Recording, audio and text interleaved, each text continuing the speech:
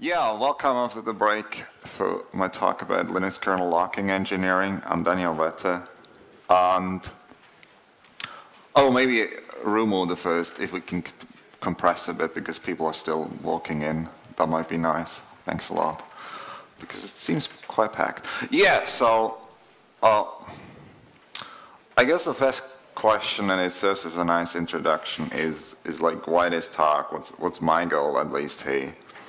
And I've been doing kernel maintainering in the graphics subsystem for over 10 years now. First for the Intel graphics driver since a few years as co-maintainer together with Dave Verley for the entire subsystem. And graphics has grown quite tremendously over the last 10, 15 years. We've got a lot of drivers. We had to add a lot of features. We had to re-architect a lot of code. And fairly often the locking turned out to be a mistake. And so over all these drivers, and I mean, some of these drivers were like locking, what do I need this for? Like my display lights up, this should be good enough. All the way to why certain locking patterns and design approaches are kind of hard to debug, hard to maintain, hard to refactor. And over the past few years, I've somehow become the person that gets approached every time someone has a lock depth splat in the graphics driver. So a bit by self-fulfilling prophecy, I've become the locking expert. And I've tried to like distill all the lessons learned from the specific cases over the last few years into kind of more abstract patterns and anti-patterns and principles. And this entire topic here started out as some internal trainings a few years ago. Last year, I finally got around to write it up into a blog post. So those are the two links. The slides are on shget.com, so you don't have to take pictures. And that's also like the structure of the talk. It's essentially two parts. First, a little bit about more general principles that are overarching over all the different patterns and challenges. And the second one is really a collection of kind of locking design engineering patterns, a bit structured into a hierarchy, starting with the easiest to understand, easiest to debug, and easiest to refactor and like combine, down to the ones that you really only should use when you've exhausted all other options. So that's going to be the rough structure. So to start off, let's look at some of the principles that I kind of distilled from all these bad examples and some of the good ones that I think we had. And the first is like, what should be the priority in locking design? And the absolute first one is make it simple. Like debugging broken code is hard. Debugging broken locking is much harder. And yes, we have like toolings like lock depth splats and the new memory race sanitizer in the kernel, and I think it's KUBSAN or something. I forgot the exact name. And all these tools that help you find bugs kind of before they burn up in production. But essentially, my rule of thumb is if you get a lock depth splat or some deadlock from a customer or whatever, and it's not immediately obvious to you what's wrong, then your locking's too clever, and you need to make it like dumber. It might not be obvious at all what you need to fix, right? Like that's an entire different story. Sometimes you realize, oh, this is going to be 2 years of refactoring until we can actually fix this. But it should be, the locking should be so simple that when you get a bug, it should be pretty much immediately obvious what's wrong. Otherwise, like it just gets too hard. And there's so many cases of like driver alters coming with lock depth splats and have no idea what's even wrong. The second priority, once you've made it simple enough that you can actually fix bugs in there, right? You should maybe try to make it correct. Like That's well, really like this. This is a bit like over the top and cynic, right? But I really think if you try to make it correct before you've made it really simple, you've probably screwed yourself already into a corner. And then once you've made it correct and like the bugs are out and the kernel doesn't crash and the driver generally does the right thing, then and only then can you look at making it fast, and only like fast enough.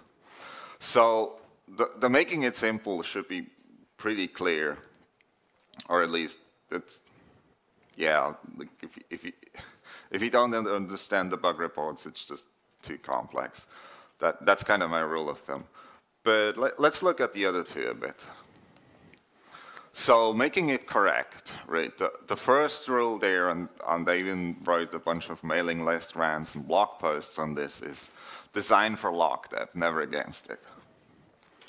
Like if you get a lockdep splat and analyze it, and then conclude whether it's correct or not, whether you're right or not, that lockdep is wrong, and like your design doesn't deadlock, but lockdep doesn't understand it, then maybe your code is correct, but your design is wrong, right? So lockdep through these classes where it kind of groups locks together and just tries to find deadlocks among entire classes of locks, forces you to have a locking design where the rules don't change, right? So you can't have like an object that has like locking rules like A nests in B, and then later on it nests the other way around. So you can make this correct, but lockdep will not understand it. And so lockdep in a way really forces you to make a locking design that's a lot simpler, and so it kind of feeds back into the first priority. Kind of related to that, avoid fancy lockdep annotations, like the nesting and that kind of stuff, because you can actually then, in those cases, you can have deadlocks, and lockdep says this is good, and your kernel has actually deadlocks, right? And so those annotations are very dangerous. You really you should use like the standard locks with their annotations as they are, and as soon as you start shoveling around with lockdep keys and lockdep classes and nesting orders, you're very much in like dangerous territory. Another thing that I think is really good is like documentation is cool, but executable documentation is better. So with complex locking nesting, what we've done in a bunch of cases in graphics is, for the case of config lockdep, we just run a function at module load which takes all the important locks in the right order, so that whenever you load a driver, you never have like the case that like driver A has a certain nesting and driver B has it the other way around. And this way you can enforce that across the subsystem, even if people never load like more than one driver, which is the usual case with graphics, you don't end up with an inconsistent locking order.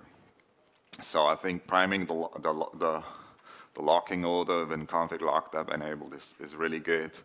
This is especially important in the memory management side in graphics, where we have interactions with shrinkers and the memory mapping semaphores and all these things, where really like the graphics lock need to be exactly in the right slots, fitting into the overall memory management locking hierarchy.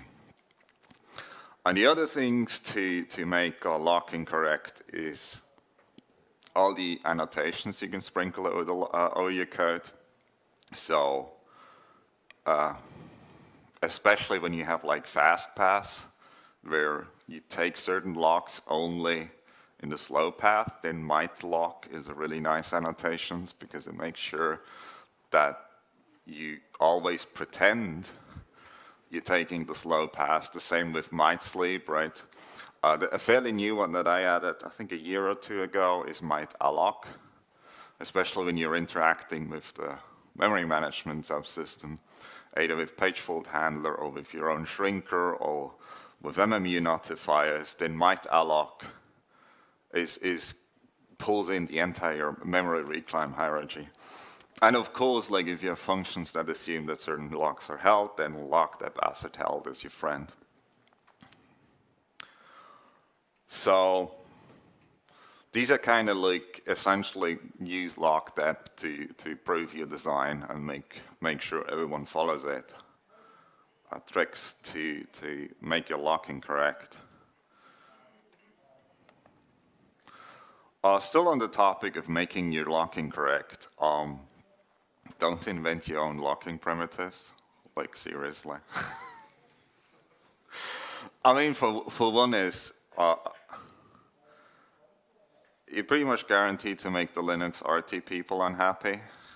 You're also pretty much guaranteed to get the lockdep annotations wrong if you even think about adding them. And I mean, this extends to concurrency primitives in general, because when you don't have locks, but like, for example, wait completion or things like that, you also need memory barriers, right? For like handing over or synchronizing access to data. And that's really the hard part. Like, I think we invented 2, 3 our own synchronization primitives in DRM, and they're all wrong with respect to memory barriers. So this is really hard. The next thing is like so use the existing locks, because a lot of people have thought a lot about what they exactly mean, what are the precise semantics, what barriers need to be included, what's the right lockdep annotation, how do the semantics change when you enable real-time Linux, all these things. The next one is kind of pick the simplest possible lock or lock design, because generally the rules are stricter, and so you catch bugs quicker. So if you can use a simple spin lock, then that's better than a mutex. Or like a spin lock is better than a read-write mutex if you don't need it, because there's kind of less things you're allowed to do and more things that lockdep can catch for you. And the same thing with concurrency and synchronization primitives. So when like flush work or flush work queue is the right thing for you, then don't invent your own thing with like completions or a wait queue. Because flush work queue has annotations in lockdep, and when you create certain deadlock scenarios where your worker is waiting for a lock and you're holding that lock while you wait for that worker, right? Then lockdep will complain. But if you roll your own locking and your own synchronization primitives with wait queues or completion, then lockdep will say this looks good, and it deadlocks in production. And final, kind of the last priority, right, is make it fast, or really only make it fast enough, because the first question you should ask, does it really need to be fast? Like in the graphics driver with the mode setting code, displays refresh at 60 frames per second. So if your code's fast enough to do a few thousand updates per second, like it's good. You're already way faster than it needs to be. And the next one is like only use real workloads to justify performance tuning, not micro benchmarks. Micro benchmarks are good to like, once you've identified a problem, make sure you make forward progress and you don't regress anything else. Like, they're good for that, but they're not good to justify complexity. And one thing that is maybe a bit specific to GPUs, but like we've seen it in other places too, are very much like an overall better architecture. Gives you so much more benefits than trying to micro-tune the locking. So the big model there is the Vulkan GPU model instead of OpenGL. It's just like, that's actually how GPUs work nowadays, and OpenGL is kind of how GPUs worked in the 90s. And it just doesn't fit anymore. And I think another great example is the POSIX file I/O API versus IOU-ring. And one of them is just fundamentally faster. And there's no amount of like clever locking tricks that you can apply to the POSIX file I/O API to get to the same level as IOU-ring. So those are kind of the priorities. The next principle and this kind of ties into why you should follow LockDep and not fight it, is you should protect data, not code. So protecting data here essentially means you build your data structures, like your structs and whatever, and then when you need to protect some mutable member in there, you have like one rule that holds for all the code how that struct member is protected by which lock or which rule or whatever it is, right? And then what this means is for review and testing, essentially all you have to do is in testing with like these LockDep annotations and review by reading the code, is compare all the code against these single locking rules, right? But if you like go the other way and kind of just protect the code against each another, like with state transitions, where the locking rule changes and other fancy things like that, what you have to do with testing is you have to test all the pieces against all the others, and the same with review, and that just doesn't scale. Another kind of example of protecting code and not data is when you say, we don't care about performance, we just do one lock for the entire subsystem. That tends to be a maintainability nightmare. And it's again, like, in a way, if you just protect all the code in the subsystem, you could say, oh, protect all the data structures in the subsystem. But it's really more like protecting all the code in your subsystem with one kind of big kernel lock or subsystem-specific kernel lock. And so this is kind of why LockDep pushes you in the right direction. Because when you initialize a structure and its mutex, the way LockDep works, it forces all the mutexes for that structure, assuming you have like a single initialization function for this, like you should, into the same LockDep class. And so LockDep ensures that for a given data structure, a given piece of data, that you always follow the same rules anywhere in the code for your given piece of data. Unfortunately, there's some anti-patterns. I think the one that's been most painful for us in graphics is kref put mutex. So kref put mutex is like a normal kref put, except when you do the final unref, before it does that, it grabs this mutex. And this allows you to protect like weak references in lookup structures and other places by this mutex. And when you do kind of these cache lookups, right, you can grab the mutex, you can look up your object or whatever it is, and you guarantee that as long as it's kind of still under the protection of that mutex, the reference count is at least 1, because the final release function is guaranteed to like, the final unref is always done under this mutex, and the release function can then remove all the caching and lookup caches entries from all the places. Now the problem is this kind of protects not the data structure, but it protects you against the release function. And the way this tends to hurt you is, what happens if you have like 2 lookup caches with different mutexes? At that point you need like kref put mutex, right? And maybe another one, so it doesn't compose. The next one is that your mutex tends to become really big because you need to hold it through your entire release function, and there might be all kinds of things you need to clean up while you're holding this mutex, which increases the odds that you're facing a deadlock. So that's kind of the second principle. And with the principles out of the way, let's dive into kind of the different patterns I've seen and try to extract a bit. And I've tried to put them, like I said, I've tried to put them a bit in a hierarchy from like most maintainable, easiest to debug, to you're going to be in pain. And I mean, this is just an overview. Like the first one is like, you don't have locks. You have other clever solutions for that. The next one is just big dumb block for like every data structure has its own lock. So this is not like the big kernel lock, subsystem lock thing. That's too big. And then in certain like scenarios, you need more fine-grained locking for functionality. That's already getting complicated. And then the danger zone starts when you do fine-grained locking for performance.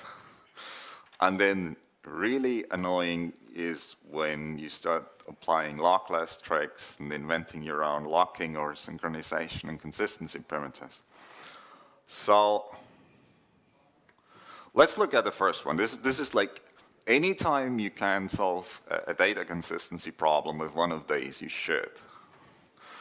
And I think the most powerful pattern here is immutable state, as in you create an object and then you publish it by putting it into an X array for lookup or adding a file descriptor slot for it or whatever it is, right? And from that point on, you never ever change it again, which means there's no synchronization primitives. And this is essentially the difference between OpenGL and Vulkan. So Vulkan, almost everything is just immutable state, and it's really fast, and it's really easy, and it allows you to do really simple drivers. And we had a bunch of cases where people actually made things very mutable, and then deeply regretted it, and we had to retrofit immutable state objects behind a mutable UAPI just to take care of the complexity in the code base. Another pattern is the single owner. So for example, when you have asynchronous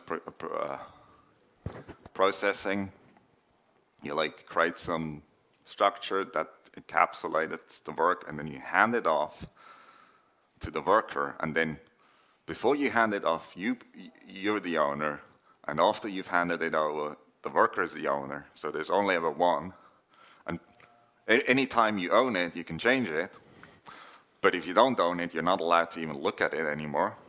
So kind of the single owner is a very nice pattern.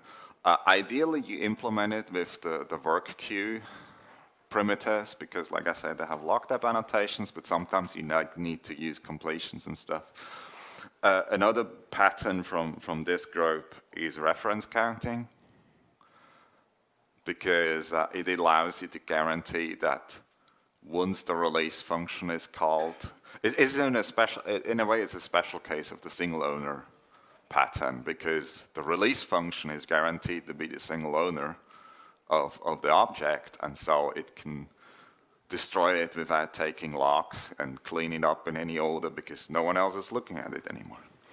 And because Rust is cool, I have to mention it. Essentially, Rust really excels at ownership patterns because it's part of the borrow checker. So you can encode all these, like you have exclusive ownership, you're the only one who can mutate a structure really well in Rust. So the next level is, well, you couldn't like use one of the previous patterns. You actually have concurrent access and you need some kind of lock. There's a slide missing. Okay, I need to improvise that one. I'm sorry. And where is it? Maybe it's. Oh, it's gone. This is annoying. I apologize. Something must have added it. And the trouble with kind of the simple lock is if you make it too small, right? You have the problem that you might need two locks to change something. And then you have increased chances for deadlocks, right? Because one code path might need to look at object A or type A and then B, and the other first at B and then at A, and then you have a deadlock, right? But you also need to make sure that you don't make it too big, because if you make it too big, you run into the problem that you're protecting your entire subsystem or your driver with a single lock, and that again means it's much harder to refactor your code base. My experience has been that for kind of the big simple lock approach, hindsight is the most reliable indicator for whether you got it right. So unfortunately, you will have to like adjust and sometimes split up objects into like smaller chunks and pieces, or sometimes merge a few things together again. This unfortunately happens, but that's kind of like trying to pick the right size for your simple lock is kind of the challenge with that. And the nice thing again, like Rust excels at this with the mutex guard.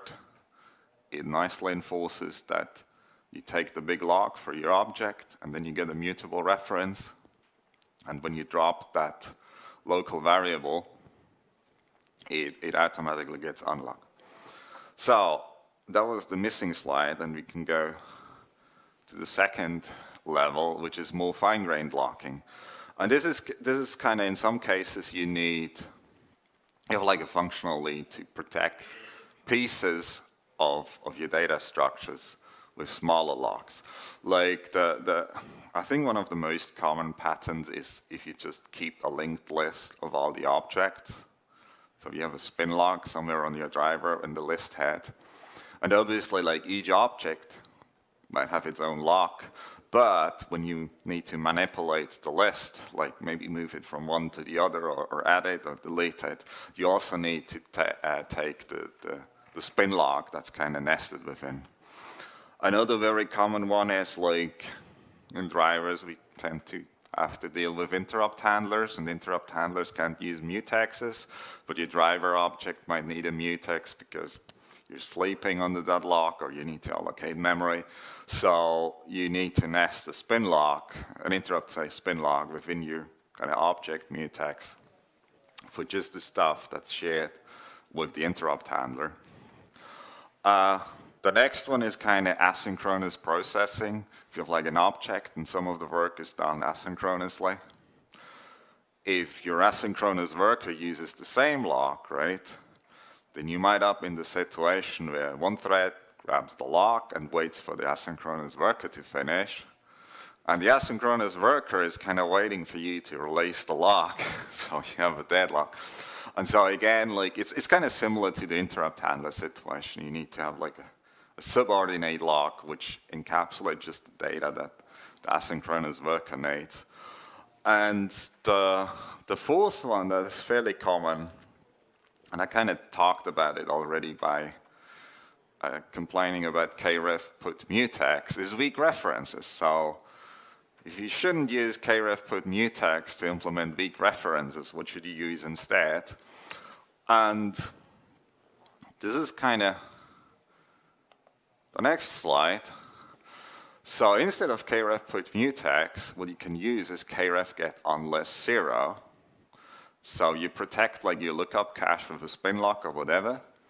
And then when you found your object in there, you call kref get unless 0, which means if the object still exists, you get an elevated reference count. But if the reference count has already dropped to 0, it's kind of a zombie entry, which hasn't been cleaned up, and so you fail the lookup. And this means in your release function, you can just take the spin lock, remove the cache lookup entry, drop the spin lock, take the next spin lock, remove the cache lookup entry from like another cache, if you have like one on the file descriptor, one on the device, one in the subsystem, who knows. And so this essentially means with kref get unless 0, you can make weak references composable, right?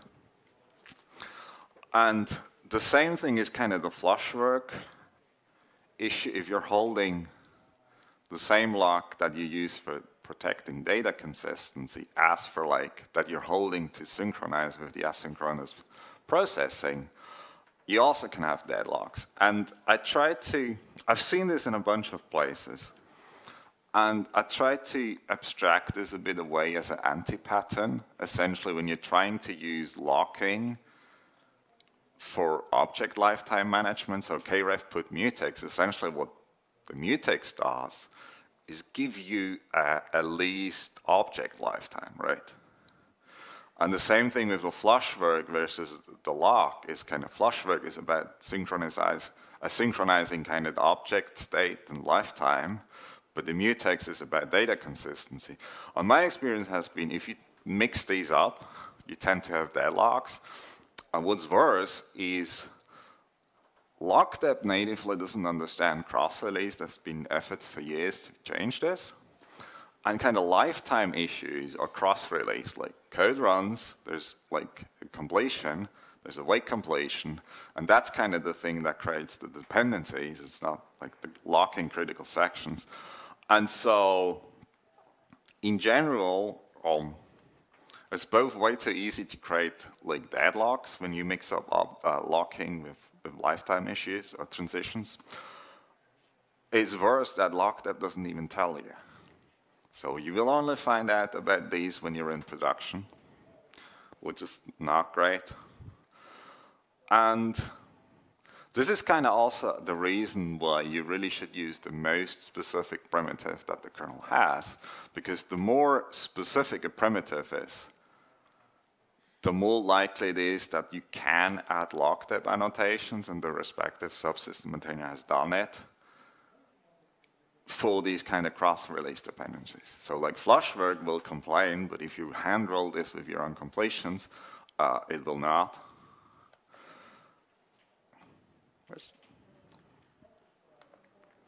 And kind of the slightly worse case of the second level where you're really getting into danger is when you do fine-grained locking for performance. But in the principles, I've already talked about what you really should do and, to be honest, shouldn't do in most cases. So the final one is where I've mostly seen bugs and not a lot of good code, at least in drivers, is when you get into the lockless tricks and the really fancy stuff. And this is where the section of my blog post and talk where I'm going to make a few people angry, because I see, at least in drivers, I see these only as anti-patterns. And the first one is RCU. Now, RCU is great, it's fast, it's awesome, but the problem, or the fundamental problem where RCU gets into maintainability nightmare is that fundamentally RCU works by extending the lifetime a little bit, very cheaply, anytime you have a read critical section. And so fundamentally RCU violates the entire you should separate object lifetime from data consistency rule. And if you just replace like a read-write lock or something with RCU, you haven't done anything bad, but then people get really creative and notice that, hey, this thing kind of keeps the object alive for a bit. And they start exploiting that. And 1-2 years later, you notice that entire GPU virtual memory destruction and release code paths are somehow under RCU delayed free because everything slowly moved in there. And you end up with synchronized RCU and other like delay points in really bad spots. So RCU is great, but because it fundamentally kind of mixes up lifetime with lock or consistency, it's been, in my experience, really dangerous. The next one is atomics. One thing that tricks up people a lot is, I mean, C++ has since a few years really well-defined atomic semantics. They don't match the kernel. So anyone who comes from user space gets it wrong. The other hilarious thing with a kernel atomics is that some kernel atomics don't have an atomic in their name. So I think the most tricky one is the bit ops, where like set bit and test bit are the atomic versions, and the one with the double underscore are the not atomic versions. And so the relaxing code where you can be at ease is the one with the double underscore, and the one without the double underscore is the one that should freak you out and make you review things carefully. Another anti-pattern is all these preempt disable, local IOQ disable, like bottom half disable. For one is, they annoy the real-time people because they have really badly defined semantics. Luckily, there's like local lock, I think it's called. There's a replacement, which has much better semantics and essentially, in my opinion, moves these code patterns from the purgatory level out into one of the good ones, essentially, like the level with just a simple lock. It's in a way, it's a mix between ownership roles and the lock. But like the hand roll stuff is very hard to debug, understand, and maintain. And in all of these things is sooner or later you need memory barriers. And so I would say memory barriers are an anti-pattern in two cases. One is in some cases people just don't bother about them, which is very obviously broken in almost all cases. Or they do bother about them, and then you should be really freaked out. Because my experience has been that unless you've done essentially the equivalent of a PhD in lockless algorithms, you can maybe spot bugs, but you can't prove correctness. So we have, I think, 2 or 3 of these in the DRM subsystem. We're trying to get rid of them because it turns out they're broken. Or we weren't careful enough in like just adding the right amount of memory barriers. And so to close out, I figured a nice case study of one example from DRM, which I think worked out really well, which is the atomic mode setting. So this essentially it's implemented as atomic transactions to your display hardware.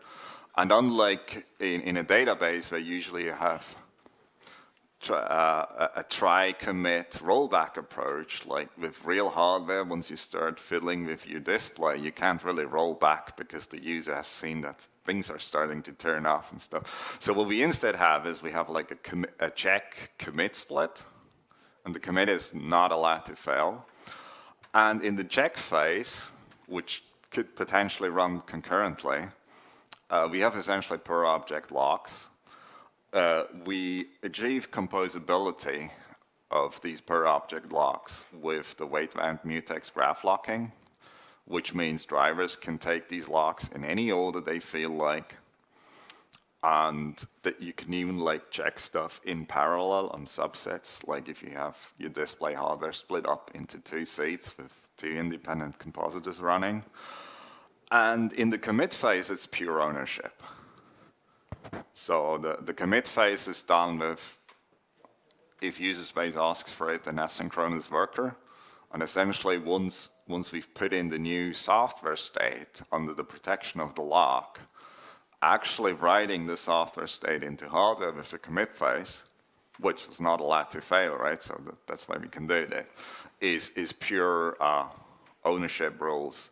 And the subsequent transactions synchronize with completions. Unfortunately, we can't use the work queue primitives because you can make networks of transactions with, because sometimes hardware resources are shared and things like that.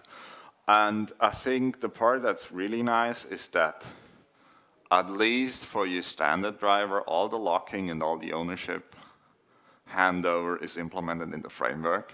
So driver people can actually just write the MMIO sequences to light up the display, and they have a correct driver. Mostly. I mean, there's some special cases where you need to think about your own synchronization and stuff, but we have helpers for that.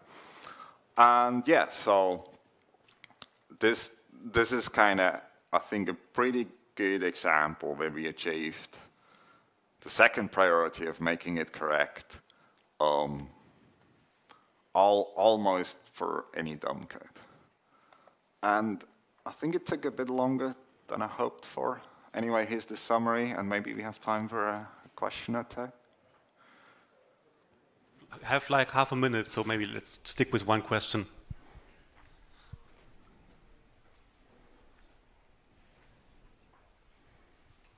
Or maybe not. So Daniel, thank you very much for your talk. Thanks for listening.